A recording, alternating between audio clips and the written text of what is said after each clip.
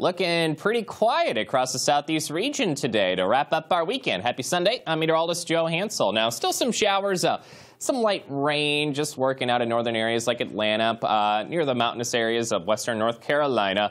Otherwise, just kind of a cool to mild day, depending where you're tuning in from. Mix of sun and clouds out there as high pressure begins to barrel in. So again, it's looking pretty quiet. Get those sunglasses ready to go. Maybe a long sleeve shirt and some jeans. Dry today, tomorrow, Tuesday.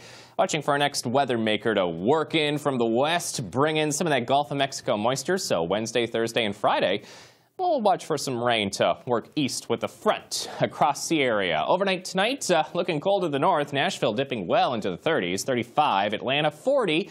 Miami starting off the day at 57 tomorrow, then back to work into Monday.